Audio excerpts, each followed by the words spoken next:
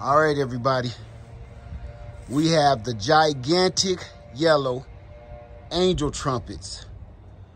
They are in bloom and they are beautiful.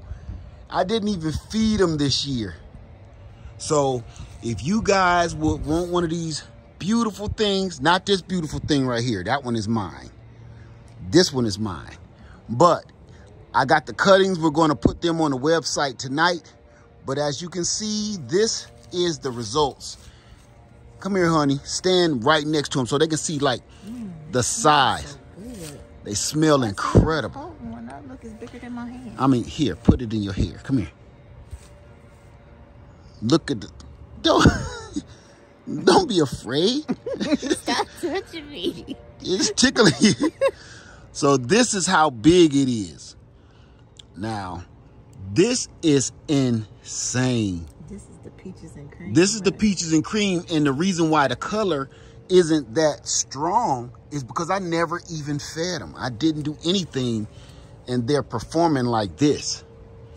So one cutting will turn into this if you're wondering. A couple of cuttings, you will have these things. You can see them all up in there. Either all of those are about to bloom, up top, all around, blooms everywhere, huh? Yes, those babies right there. Let me get a closer up on that. That's insane. So if you guys don't know exactly how big and you ain't sure about the size of Lady Lead, here, show my head next to it. Everybody know I got a big head. So this how big that flower is. Oh, the smell. That smell is crazy. Now, oh, that's a baby that just opened. Here's a big mama. That's how big that flower is. Here's my hand.